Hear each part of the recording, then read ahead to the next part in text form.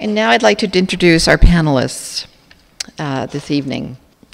Gary Brewer, we owe a special thanks to because he was the one who really spearheaded today's symposium, and his time and his generosity in putting this together has been stellar. So thank you, Gary. Our first panelist, Peter Pennoyer, Architecture winner this year. I'm sure you're all familiar with Peter's work and his firm's exquisite work. Peter Pennoyer Architects is internationally renowned for its practice inspired by traditional and classical architecture. The firm has built a substantial and varied body of work over the past 27 years and advocates for the relevance of classical architecture in the contemporary practice. Principal Peter Pennoyer established the firm in 1990 and today leads alongside his partners Jennifer Garikaris, excuse me for mispronouncing your names, Elizabeth Graziolo, Thomas Nugent, and James Taylor, as well as the firm's Director of Design, Gregory Gilmartin. The diverse projects of Peter Pennoyer Architects include the restoration of historic properties, institutional commissions, and private residences worldwide. From the shingle style of New England to the arts and crafts tradition of the Pacific Coast, the firm absorbs the history and the vernacular of an area and remakes it to become its own. Our recipient for education this year as a Ross winner is Thomas Gordon Smith. Thomas's career combined the practice of architecture and teaching. Thomas taught at UCLA, Sci-Arch, Yale University, and the University of Illinois Chicago before he was appointed chairman of the School of Architecture at the University of Notre Dame in 1989 to 1998. At Notre Dame, he worked to transform the school into a place where classical architecture would be the foundation of the program. His publications include Classical Architecture, Rule and Invention, Vitruvius on Architecture, and books related to early 19th century American architecture and furniture. He received the Bachelor of Arts in Art and a Master of Architecture from the University of California at Berkeley. He won the Rome Prize in Architecture at the American Academy in Rome for 1979 to 1980, and his facade and architectural designs contributed to the Strada Novissima Venice Biennale exhibition, The Presence of the Past, in 1980. John Saladino is our winner for interior design. This is only the second time an interior designer has won an Arthur Ross Award. John is one of the world's most distinguished and respected architectural and interior designers. His timeless work continues his philosophy of mixing old with new and appeals to both traditional and modern clients. His full maturity as an artist and a master of scale blends easily with his historic references, from the Villa of Mysteries in Pompeii through Palladio and William Kent. His work is always layered with historical knowledge, whether implicit or explicit. He was born in Kansas City, Missouri, graduated from Notre Dame and the Yale School of Art and Architecture. And in 1972, he founded Saladino Group, which has grown into a full-service architectural, interior design, and landscape design firm with a multinational staff of 25. His current projects range from a palace in Kuwait, a garden on a private island in Greece, a 10,000 square foot Palladian residence in Palm Beach, as well as several private residences in Santa Barbara, Seattle, and residential towers with huge public spaces in New York City. John has won numerous interior design and furniture awards and has served as a board member for a number of organizations, including Parsons School of Design, New York School of Interior Design, Save Venice, and the Sir John Soane Museum Foundation in London. He lectures worldwide, appears regularly in books and magazines. He's been on television. I could go on and on, John. Okay. His book, Style by Saladino, is probably on everyone's shelves. It was published by Francis Lincoln Limited London in 2000 and by Monticelli Press in New York. In March of 2009, John published his book, Villa, which was his own magnificent act of love, and he rightly called it Villa Dilemma. That book was published also by Francis Lincoln. Our Board of Directors Award is a special award. Again, it's not an award that is given every year, but it's deemed an award specifically by the board of directors when we feel that there is someone who is exceptionally worthy of this acknowledgement. Norman Askins is that person this year. In the fall of 1977, Norman Davenport Askins established his practice in Atlanta, Georgia. Now in his 40th year of private practice, Mr. Askins has specialized in a range of services from historic preservation, period residences, vacation cottages, and plantations to innumerable additions to existing homes. Aided by long-standing relationships with builders, artisans, and clients, he has had the opportunity to work throughout the American South. In addition to his substantial body of built work, Norman prides himself in his mentorship of the next generation of traditional architects, as evident in his 18 former employees who have started their own successful design studios. This is quite an accomplishment. In fall of 2014, inspired by tradition, The Architecture of Norman Davenport Askins was published, highlighting his practiced work. The board of directors is honored to give this award to Norman Askins. Our panel moderator tonight, most of you all know Gary. Gary L. Brewer is a partner at Robert A.M. Stern Architects. Do they require you to use middle initials? Okay. Just wondering if I should add initials in my name. His responsibilities have included, or perhaps challenges, have included the designs of academic buildings, institutional buildings, and houses. He was project architect for the 1994 Life magazine Dream House, for which over 3,000 plan sets have been sold, and for the 1998 This Old House magazine Dream House. His experience also includes custom houses in Seaside, Florida, Westport, Connecticut, Houston, Texas, East Hampton, and the Riverdale section of the Bronx in New York. Gary's work has been published in Architectural Digest, Architectural Record, the New York Times, Life magazine, This Old House, The Classicist, and more. He has lectured extensively on traditional house design, the history of pattern book houses, and the New York City clubs. He's a fellow emeritus and board member of the Institute of Classical Architecture and Art here, and he has led the Institute Traditional House Design Seminars for the American Institute of Building Designers in Florida, Virginia, Delaware, Georgia, North Carolina, and South Carolina.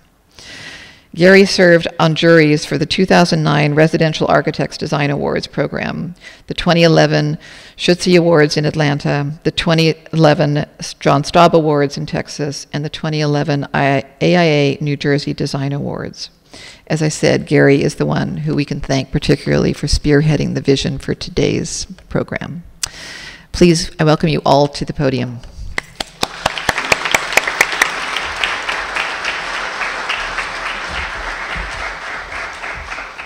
Today we are marking the 36th year of the Arthur Ross Awards, which recognize a lifetime of excellence in architecture and the allied arts, and also the inaugural award for the emerging excellence in the classical tradition.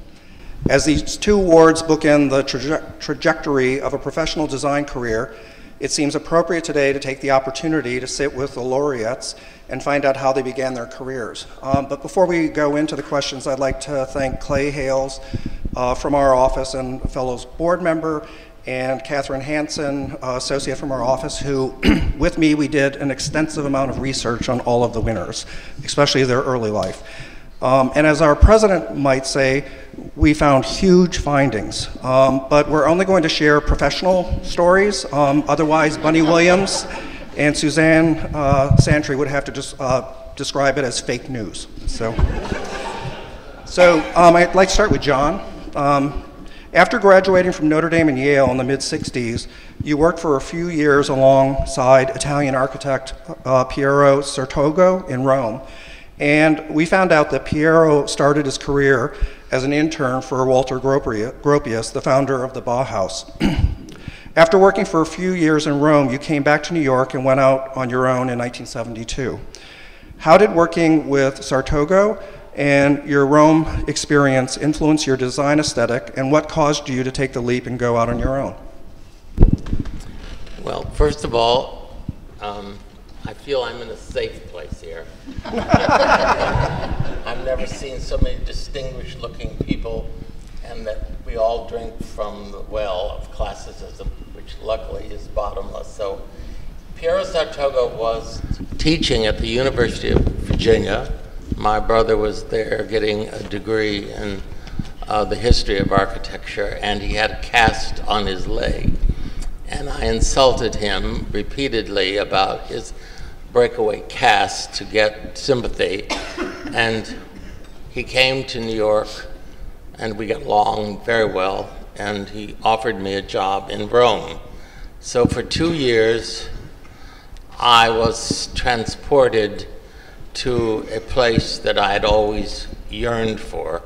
And I'd been to Rome before, but to live there, to fall in love with the scale of buildings, I was released from the Protestant holding back. So the theatricality of Roman buildings was a huge influence on my work, and so was, I fell in love with the corroded surface. So to see the ruins of a building left alone, buildings that were partially Etruscan, Roman, medieval, Baroque, and the respect that the Italians extended to those buildings really did leave a lasting impression on me. So I brought that back home, and I was forever grateful for the 2 years I had there. Great. So Thomas, John graduated from Notre Dame in 1960, nearly 30 years before you became the head of the School of Architecture in 1989. Your arrival at Notre Dame became a turning point for the school, transforming it into a place where classical architecture would be the foundation of a pedagogical program. Thomas, you have said that while you were studying in Berkeley, you got your guidance not necessarily from your professors, but more so from architectural historians and from examining classical buildings. What was it like to be an architecture student interested in classical design in the 1970s?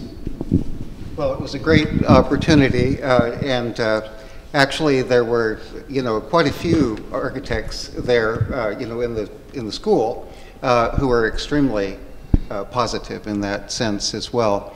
But in any case, you're right. In that period of time, one really had to kind of make an opportunity to say, this is what I want to do. And it was kind of a scary thing on the part of most of our teachers, because it just seemed like it was completely out of the absence situation.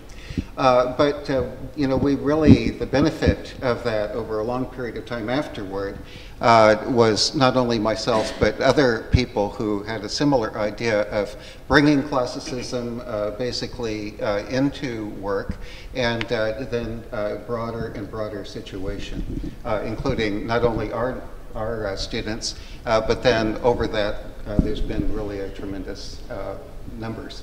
Great, thank you. Thank you. So, Norman, you're originally from Birmingham, Alabama, and you studied at the Georgia Institute of Technology and the University of Virginia before working for 4 years as an architect and architectural historian at the Colonial Williamsburg Foundation. Colonial Williamsburg, as you know, is a combination of classical architecture and urbanism, partly restored and partly reimagined, and a wonderful example of Southern regional traditions in architecture. How did this experience and your background help shape your career? Oh my gosh, it was an unbelievable experience for me, because I was able to, well, the guy that was head of the architectural history part of it was a guy named Paul Buchanan, and he became kind of my mentor. And his philosophy was not to tell you everything, but make you figure it out on your own. And so that is exactly how I approached my employees. Was I'm not going to tell you the tricks, you have to figure them out. So it was an amazing thing. I learned how to measure buildings and visit many old buildings and draw them. And once you measure a building and draw it, you understand architecture way better than reading about it in books or seeing pictures. It's a whole different animal. So that is translated for me into helped me with my entire career, is that experience of really hands-on examination of things. Peter, you came into the world of architecture and design right as architecture was starting to shift. Postmodernism emerged in the 1960s, but flourished in the 1980s, right after you received your Master's of Architecture from Columbia in 1984. Who were the people that had a substantial effect on you during the postmodern era, and what led you from postmodernism directly into, say, a more literate traditionalism? Well, as you know, I studied with Bob, who's here tonight, as an undergraduate. Bob had a terrific undergraduate junior studio, we called it, which was actually rated the most difficult course in the entire book of the whole university. So that was good training. The postmodernism was a great chance to begin to think about design, but it was a kit of parts that was very limited. The moldings were either half rounds, quarter rounds, or square.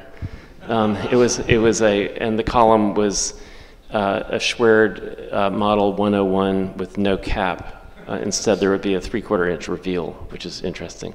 So we built from there, and I think everyone in Bob's office was always looking to history and to grow. So this was not a place where one stood still.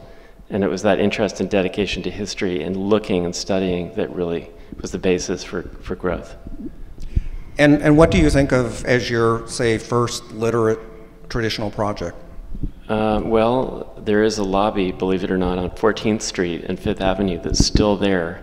And even though it's postmodernist, it has columns and it has a cornice, and it's been painted black, which is rather strange, but you know, it looks a little bit more like the entrance to a nightclub now, but it has persisted. Well, having studied around the same time as you, I always thought of postmodernism as the gateway drug to classicism. Right. So, John, back to you. Your practice has been founded on a combination of your interest, architecture, interiors, gardens, and history. When you started your practice in 1972, architecture was not exactly at a high point, with buildings completed that year like 55 Water Street or 1 Penn Plaza.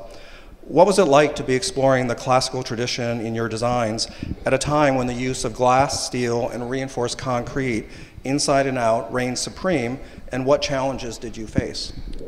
Well, I always was somewhat schizophrenic in that I would mix the present with the past, and people had never seen, for instance, platforms with leather mattresses, but yet the walls were painted in imitation of the cathedral at Orvieto in taupe, in high gloss, and in matte finish. And there was a beginning of all the influences of Rome. I did an apartment on East End Avenue and had photographs of Constantine the fragments from the Campidoglio, blown up 8 feet high. So when you got off the elevator, you were immediately, theatrically exploded into this trompe l'oeil space. So the mixing allowed me, I think, to not offend the international glass and steel people. And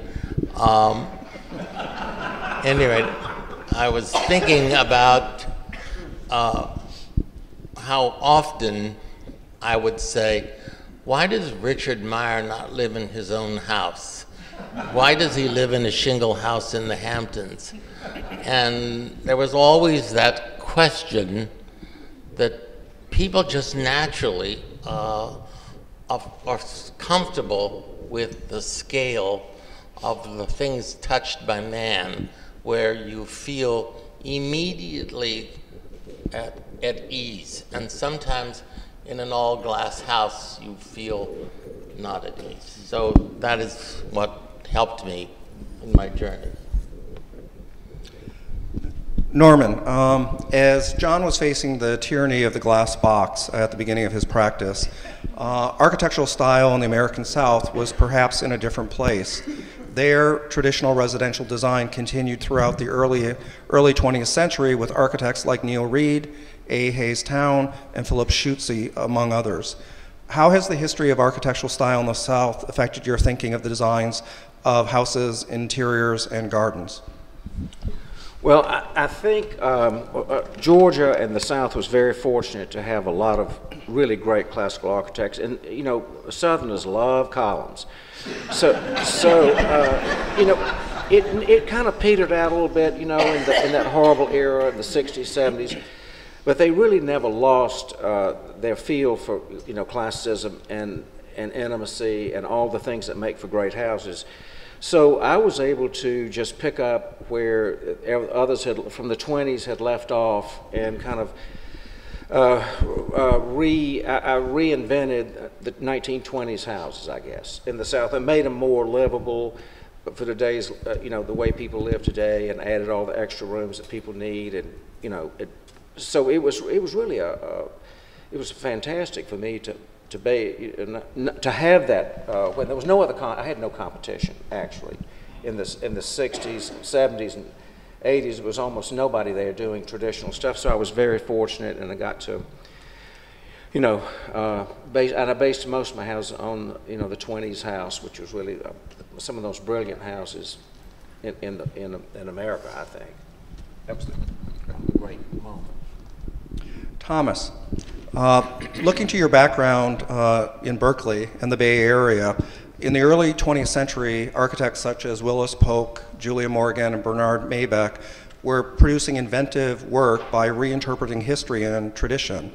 As the author of Classical Architecture, Rule and Invention, how does one decide when to break the rules and when to invent? Oh, thank you. You know, as every time we approach a new project, we're seeing it differently. Also, there's also this tremendous opportunity, especially as time was developing in this period before we're talking about, in terms of really creating architecture which is actually you know, bringing in so many things from so many areas, which was very popular at the time, but also it could be classical in that sense. And so in any case, that, and certainly I wasn't, you know, alone in this by any means. There was a great opening during that period of time of many of us, you know, trying to figure out, well, how do we deal with this? With the materials that we have available, the amounts of you know, material that was necessary, but also what was out there for us to be able to use and to do clever kind of situations. So I certainly, you know, we have others here too, including yourself, who are working with these things and really developing, but also being aware of the need to build, but also to make it within the opportunities that were available. John, it's often said that the best architects think like interior designers, and the best interior designers think like architects, say illustrated in the work of Stanford White or Dorothy Draper. What do you think the relationship is and should be between interior design and architecture? Well, I've always approached the work by starting off with what the clients want. I ask them to bring their box of repressed dreams with them.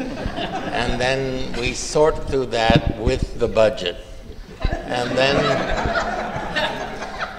And finally, what happens is, I do believe all of us here do this, you start with the larger idea, the scale of the house, how it fits into the landscape, does it face north, how to make the approach more elegant, more secretive, or grander, and then you go into the interior. So you keep going from the general to the particular, and then you go back again.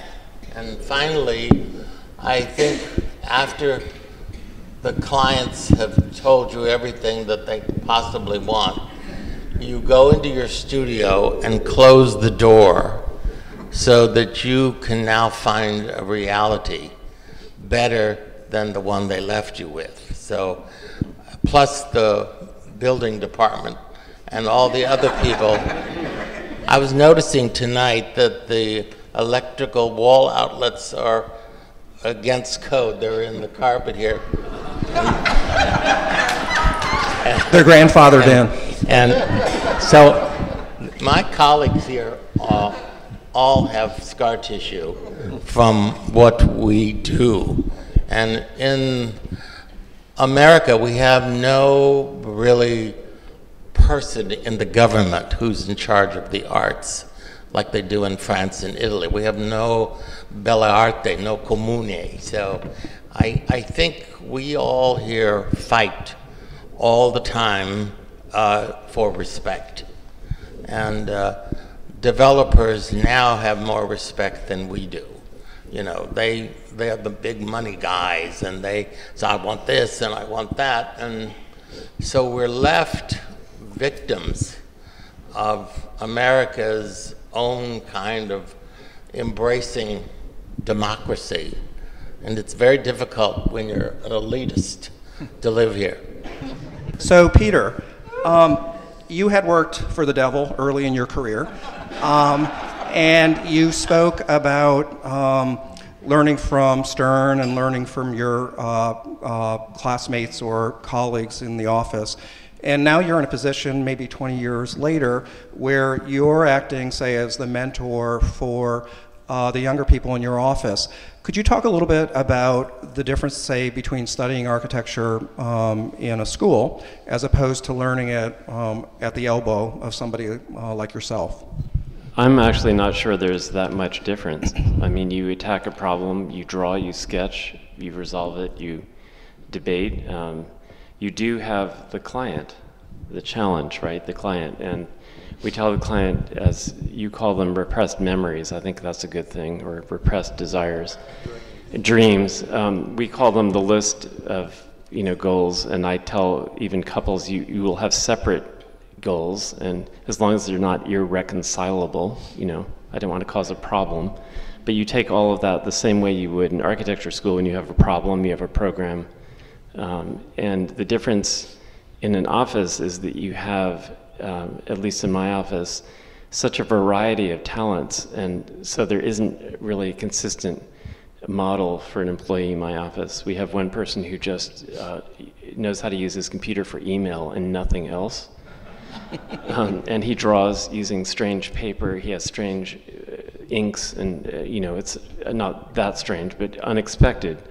And then we have someone who's tries to put this head thing on me so I can see a VR, and it makes me feel like I was stoned in the 70s. I don't like it.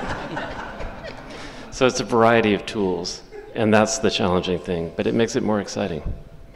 Well, I just want to say the most revealing thing, I'm in the penumbra of my life. I'm almost 78. So what I find is a huge difference is the young architects in my firm are all directed towards that machine. And I'll say to them, well, we have all the columns in the office numbered from 1 to, they're 10 feet high. And I have yardsticks everywhere. And I say, get out the yardstick and show me how big is the entablature with the yardstick.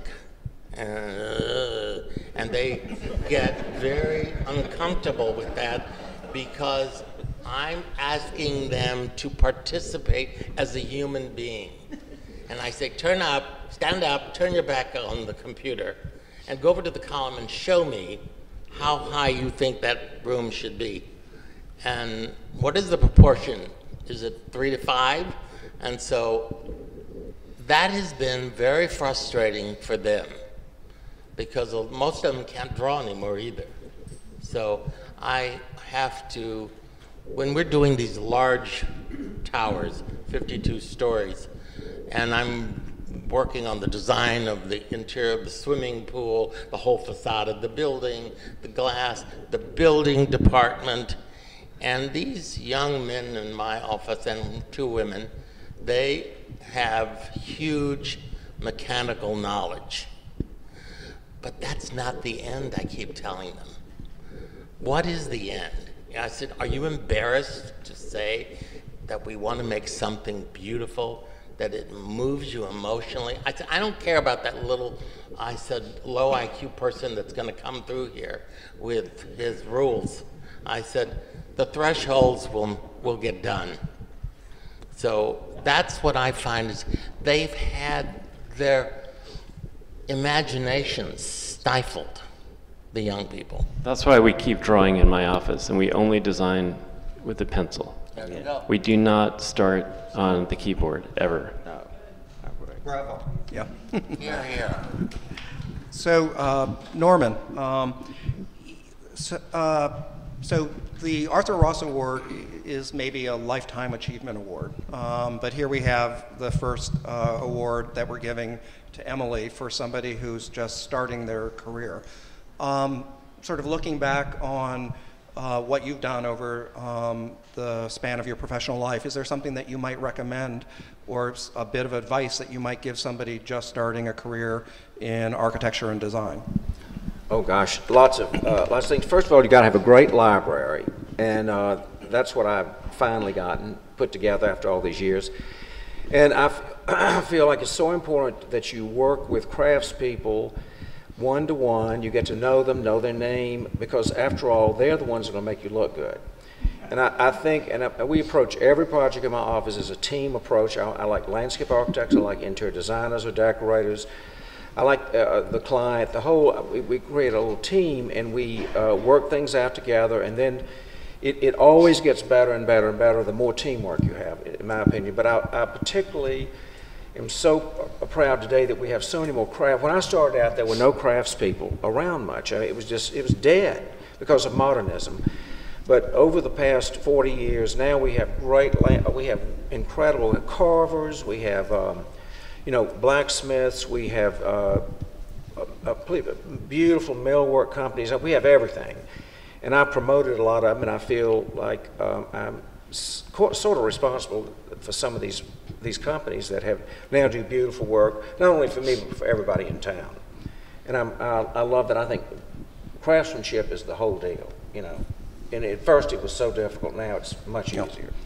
A client of mine came back a few years ago, and he went to a lecture that Bob Stern was giving in their town, and his nephew was just applying to architecture school. So at the end of the lecture, the young man went up to Bob to ask the exact same question, and my client in one of the meetings said, Bob's answer to him was, wear a tie. Which is another way to succeed as well. So on that note, I'd like to open up to the audience questions that you might have for any of the panelists. Shirley, anyone? Mark Ferguson, do you have a question? I know his name. Let's talk about rules and invention.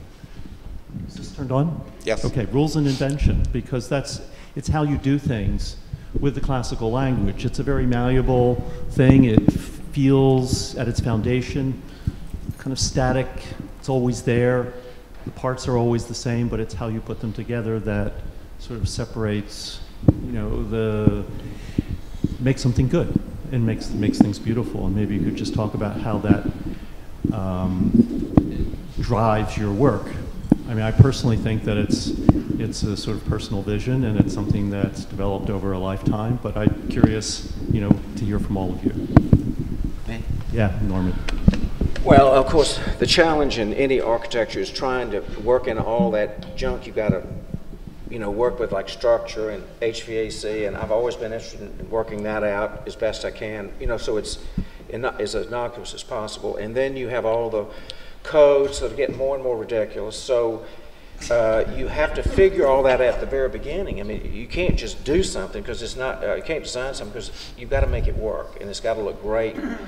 And so it's a constant challenge, and it gets worse and worse, I think, and budgets get worse and worse, but you try to make something the best it can possibly be, and I always say in my office, lie, cheat, and steal, you know, to get it to work where it looks the best it can possibly, no matter what you have to do, make it look as good as it can. It's always a challenge.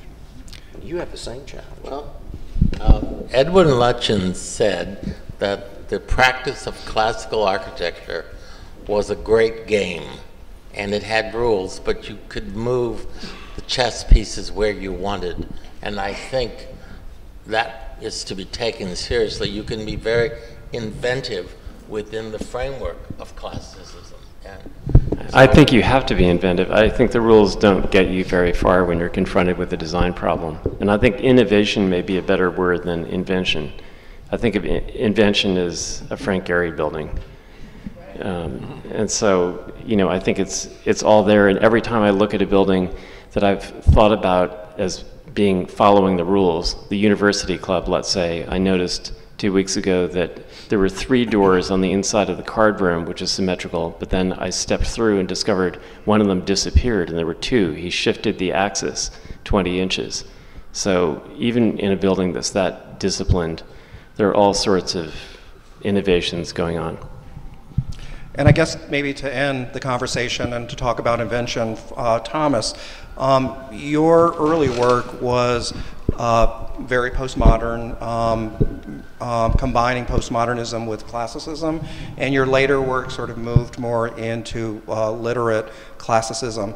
Do you ever look back at your earlier work and feel that you were so free to do whatever you wanted, and that maybe moving into more traditional work, knowing all the rules, somehow makes it more difficult to have that sort of youth or freedom? Well, I would say, like probably for many people who are serious about who are curious about this, it's going to be something that is very big question marks.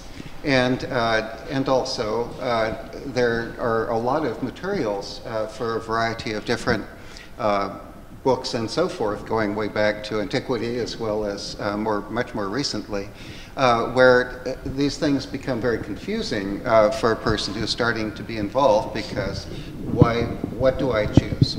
But then as one has more time to develop this kind of idea of what can I choose, and realize that you don't have to do everything or so forth, that this is very, very positive, and that it becomes more and more and more something that as one is developing, and of course you do a lot of reading and talking to teachers and other people who are very well understanding this, that you really begin to get a sense of what is appropriate in terms of using these elements, and where are things available, but also not only available, but then appropriate at this place and another.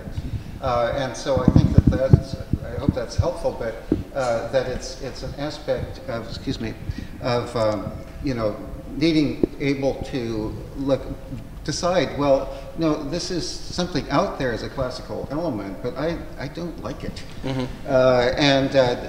And it doesn't mean that we need to use all of this stuff, I guess, is one point.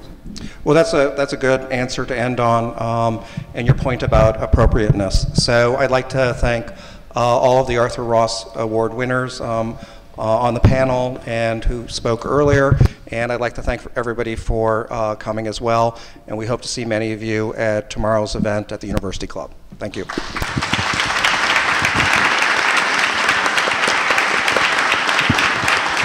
Great. Thank you.